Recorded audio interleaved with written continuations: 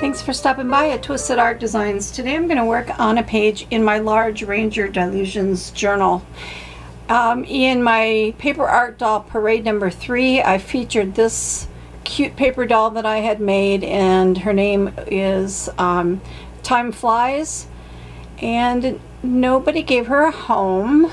She's got a little three-dimensional clock up here and a feather, and she's just super cute. So I'm going to give her a home in my art journal, and I've got a really fun idea for the page that I'm going to create, so I thought you'd like to watch. First, I'm going to go through my folder of watch and clock images. I have been saving clocks and watches from Vogue magazines, Mademoiselle, a book about antiques, anything I can find on clocks and watch faces. So I'm going to go through here and I'm going to find a bunch of clocks to use on my page layout as focal points. So in my stash I found a bunch of fun images to play with, and what I will do next obviously is to fussy cut them out, and I make sure that there's nothing on the back. And I also, if I come across something that's really special, like this came out of a book about antiques, and this clock is from 1850. And it is a rare acorn-shaped clock, and the paintings are of lower Manhattan in 1850. And it's just such a unique clock and a unique shape that I might want to use it, or the images on the back side, for something else. So what I'm going to do is put it on my little cheap Canon scanner printer that I have. It was just a $30 printer. I'm going to put it on that, scan it, and print out a color copy onto cardstock so that I can use this image but not damage the original or the other side, because I think that I will probably want to use these at another time. So once I get my images all scanned, printed, the ones that I want to save, or the magazine images that I want to go ahead and just trim out, I'm going to fussy cut everything out, and then we'll move on to the next step. For my background, I think I want to do another ombre page. The last time I did a video, I showed you how to do ombre from light to dark. And on this page, I want, instead of the dark being at the bottom, I want the dark at the top. And it's easier to do an ombre coloring starting with your lightest color. So what you'd want to do for that is to turn your book upside down, do your light to dark just like in the previous video that I showed, and then before you apply your things, you have to remember this so you don't do your page upside down applying your focals. You would turn it back around, and now it's going to be darker at the top and lighter at the bottom, and you're ready to apply your focals with your book in the right direction. So that's what I'm going to do here. And since I already showed that on a previous video, I'm not going to show you how I'm doing my background. You can refer to the previous video. I'll put a link in the description box below. So if you want to learn how to do an ombre background, you can watch the previous video and know how I completed my background this time. So I did my ombre, my book upside down, from light to dark. I did yellow to orange. And now I'm going to flip my book over. So now I flipped my book over, so now I'm back with my book being the way it's supposed to be, and it's dark at the top and light at the bottom. I like that. Okay, now the next thing I'm going to do is take some hand sanitizer, and I'm going to drop some hand sanitizer onto my page. Just like that. Sprinkle it on, wait a little minute, and then I'm going to take a paper towel and pick up the hand sanitizer so that I get a spotted look to my background.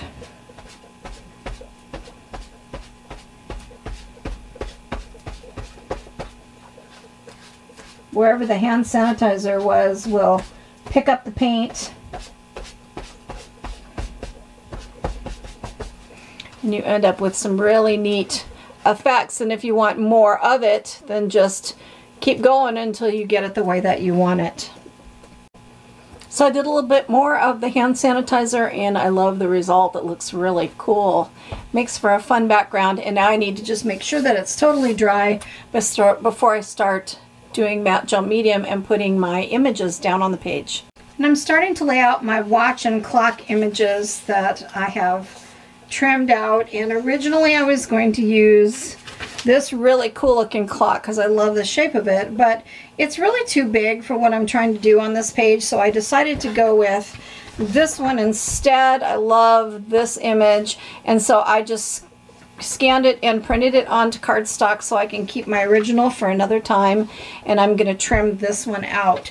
And then I have an idea, a really fun idea, that I'm going to use this pocket watch image for, so I'm going to do something fun with that. So I'll come back and show you what I'm going to do. Here are all the clock and watch images I'm going to use, and I've got them laid out on my page with my focal girl here, and this one is going to be really special, so I've got an idea for that one. And for this one over here, I'm going to take this picture of some crane birds, and I'm going to use the wings from it, and I'm going to add this like this to put the wings on this clock that goes right here. So I'm going to use those, and then I'm going to apply this down to some cardboard and separate the two pieces, and I'm going to show you a really fun and interesting idea for this one. So I'm going to use matte gel medium. I like TriArt. You can use any brand for your art journaling. And I'm going to go ahead and remove my girl because I want to put her on last. I want her over the images. And this one, of course, is going to be on some cardboard, and I know it goes here. But I'm going to start applying down these where I know they're going to go. And I like to put a little bit of matte gel medium on the page and on the back of the image, and then apply it down, and then put some over the top. And that makes them come out nice and smooth with hardly ever any wrinkles. If you have a little edge, you can stick a little underneath. Pieces like this was done making it on a texture plate. I'm going to go ahead and use glue to glue that down. It's just some art glitter glue. But the magazine images are all going to be done with the matte gel medium. I applied this pocket watch image to a piece of cardboard, and now I'm going to go ahead and cut the image out. And what I'm going to do is right where the circle ends right here, I'm going to separate these, the top and the bottom parts of the image. Just like so. I've glued this piece down to cardboard. I've cut the two pieces out, and now I'm going to put them on the page where I want them to go, and just kind of find a spot for them, which I think I want it to be about like this. So what I'm going to do is take my pencil, and I'm going to make a circle around this one. Just trace that one, and I'm going to just put a little bit of marking so I know where to line this one up. And this top piece I'm going to glue into place. I'm going to use art glitter glue and just put glue on here, and I'm not going to glue down the circle part at the bottom. So I'm putting glue everywhere and leaving that bottom half of that circle. I'm going to line this up to where I had the little markings so I know where to put it, and glue that into place.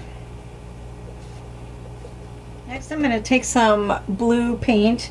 This is cobalt blue, and I'm going to paint the middle part of that circle. And I might have to use a couple coats to get it solid.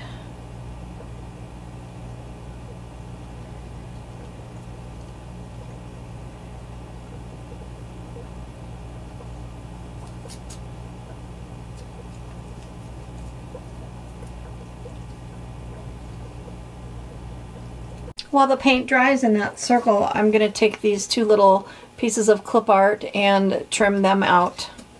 Next, I'm going to take some Neo Color 2 crayons, and I'm going to just add some color from the edge in, just to give this circle a little bit more color and depth instead of just being one flat color. So all I'm doing here is just coloring with it and then using the warmth of my finger to blend out the neo color.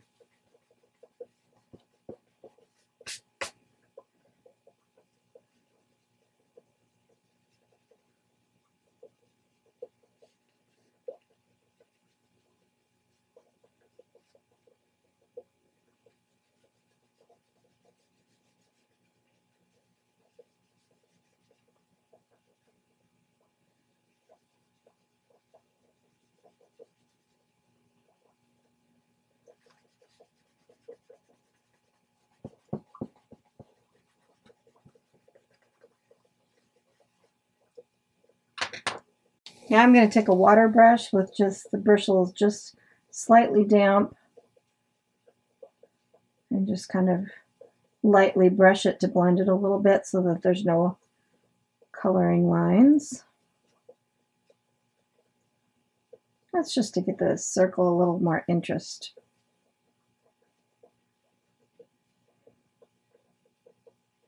You have to be careful not to overblend it because, as you can see, the water brush can reactivate the acrylic paint and pick up the paint. And I don't want that to happen. Okay, I'll just blend a little more with my finger. And for what I need it for, that looks pretty good. I like it. And now I'm going to glue my two little images into place within the circle. Next, I'm going to take a gold Posca pen. This is a 0.7 millimeter gold Posca pen, and I'm going to go all around this edge right up to that pencil line and make a nice even gold ring around the image. Now I'm going to let that gold rim dry. It's dried pretty fast, so I'm going to take a Tombow Mono drawing pen like this, and I'm going to draw a chain through the watch, the circle of the watch, linking the chain links.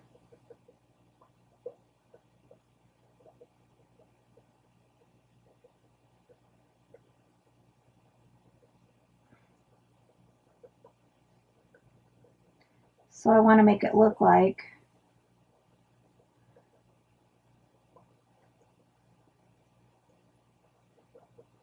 the bird is carrying the watch, like that. Now I'm going to use some Ranger glossy accents, and I'm going to put a circle over the face of the watch. It's clear and it's shiny, and it'll make it look like a watch crystal. So see how that's shiny now? It makes it look like that watch is almost real.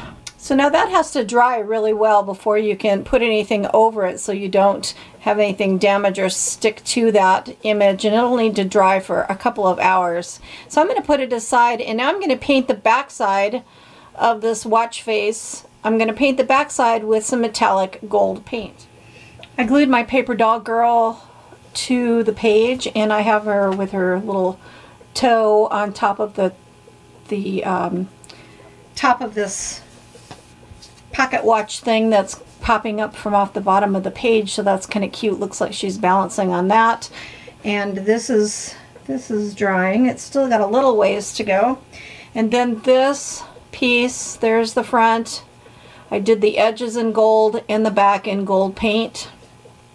And this is going to go obviously in place where it goes. And why I didn't glue this part down is to give a little tab to have this top part of the watch go under.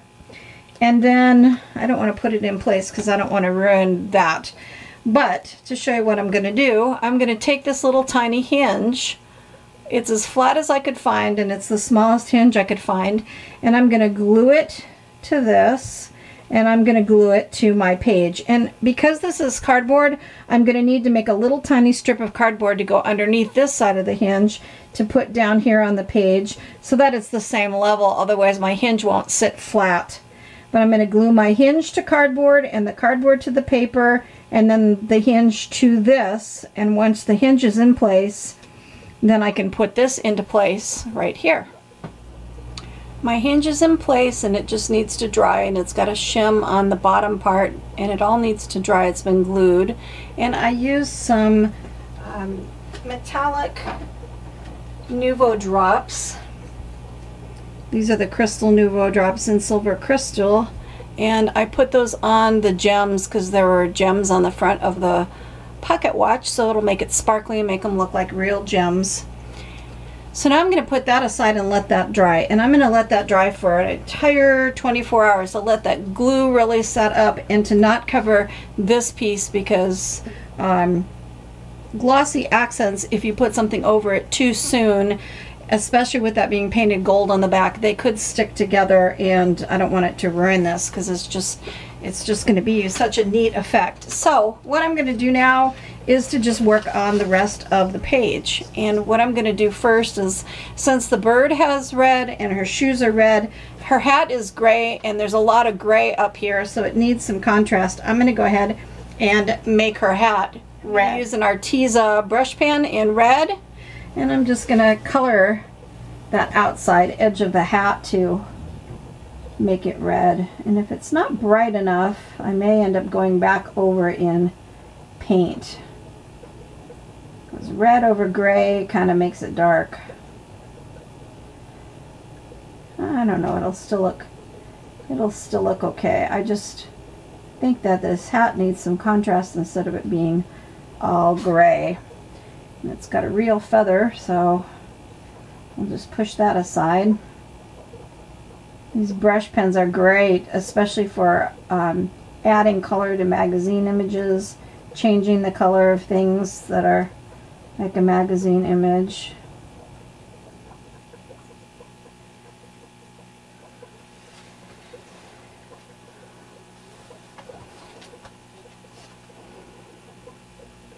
So that looks a little bit better, but I think the hat looks better. I added the yellow hat band, made the hat red, colored in the clock image, and gave her a little bit of sparkly cheeks, some blue on her eyes, all just using Posca pens. And now I'm going to do the lettering on the page while I'm waiting for this to dry.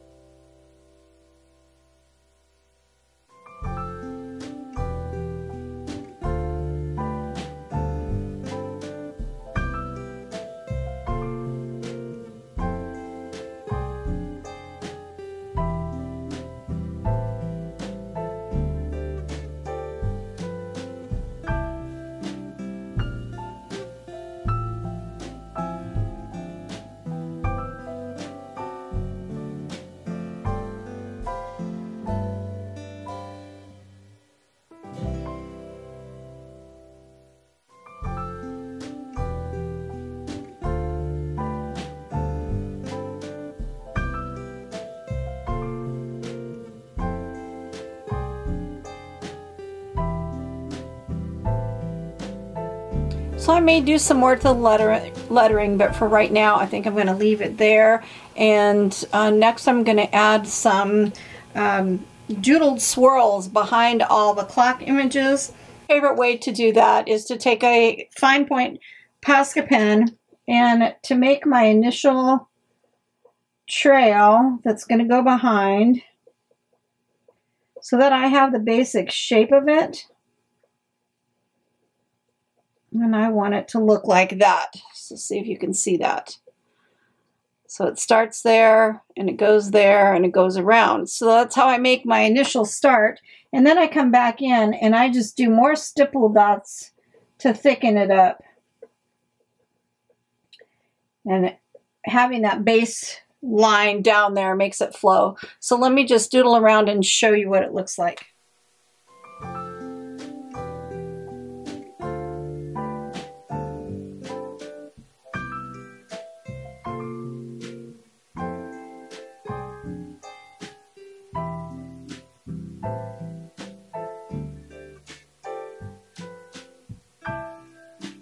So I just keep playing around with that, and I make parts of it thicker, parts of it thinner. That's what makes it look interesting. I don't do them in pencil. I just do that first line of dots, and then I come back in and just freehand put the other stipple dots in to thicken it up in places. I think it just feels more natural and organic if it's not hand drawn in, if it's just dots and you just follow the line and create the movement. And you can make some little dots outside that image, and that makes it a little more whimsical looking. See how I'm going a little farther out? And that just adds something to it, makes it even more whimsical looking, like that. So I'm going to put those all over in the background, and it's to give the impression of, since this theme obviously is time flies, it's just going to give that movement of the clocks flying around the page. So it's coming along. I'm going to work some more on my little white dots, my little movement in the background. I'm going to work some more on that, but this is dry, and so the last step would be to take my piece that I have with a hinge, with the metal hinge on it, and I'm going to slide that underneath that little piece up there that's loose and find where I want this to be in place. And then I'm going to put glue underneath this side of the hinge and let it dry overnight. So here's how it came out. So I've got time flies, so live each day to its fullest. And it's got my little movement in the background with the white swirls. And what I did with this, I did end up taking a needle and thread and sewing through the bracket of the hinge, because glue just wasn't going to cut it. The glue would tear away from the paper that was put on here with matte gel medium, so it just wasn't going to work. So I just did it with needle and thread. But anyway, my purpose of this, and I'm going to put my finger here until it's more solid, is that so you can open this pocket watch, and in it is the bird flying with a watch in its mouth. So it is the metaphor of time flies, so the bird is carrying a watch, so time is flying. So that's my fun little thing. And then if you hook it underneath that tab, it hooks and stays. And once this is dry and it's solid, I won't have to hold on to it to open it. But there's my cute little movable pocket watch, and my paper doll girl that I made. I showcased her in the last Paper Art Doll Parade, so you can check her out there.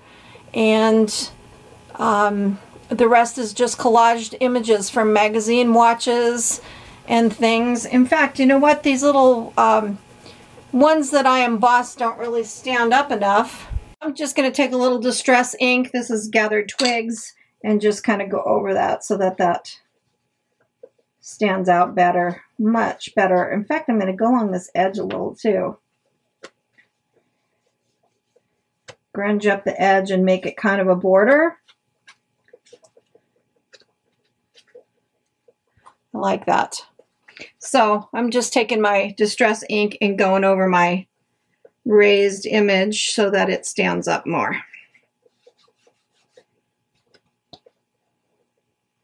Much better. So there it is. I hope you enjoyed this. It was super fun. I had a ball doing this page. I had the idea in my head with this paper doll, and nobody gave her a home, and I said to myself, you know what? I've got the perfect idea for a Time Flies art journal page, and this is a super cool message too for, you know, live each day. Time is going fast, and you need to do what makes you happy and love the people that you love. Tell them that you love them and enjoy your life, because before you know it, time flies. So have a good day. Thanks for stopping by. I hope you enjoyed this art journal page and that it gave you some inspiration and ideas. Go make art in your journal, because art soothes the heart.